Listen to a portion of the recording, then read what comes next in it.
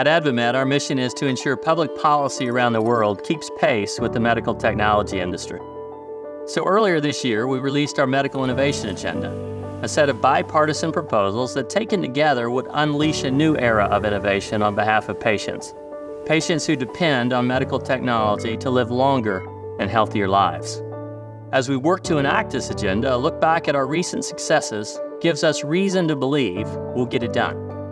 After a decade-long fight, we convinced Congress to repeal the medical device tax, which was killing medical innovation.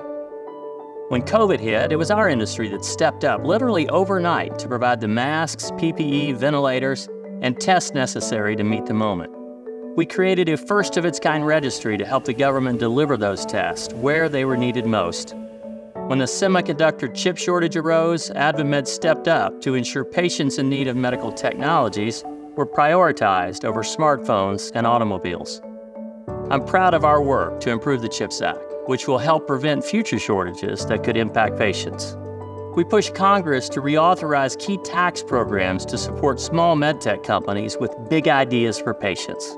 And last year, AdvaMed negotiated a historic agreement with the FDA that will bring greater predictability and accountability to the regulatory process. And now we're continuing that work with CMS and other payers to ensure coverage for breakthrough technologies keeps pace with FDA's review process, a goal many in Congress now support as a result of our advocacy. And that's just the beginning. To those who have been with us, thank you for your leadership and your support. To those who aren't yet part of the AdvaMed family, come join us. Together, we can accomplish our vision of a world where medical technology enables better outcomes for every patient, every time.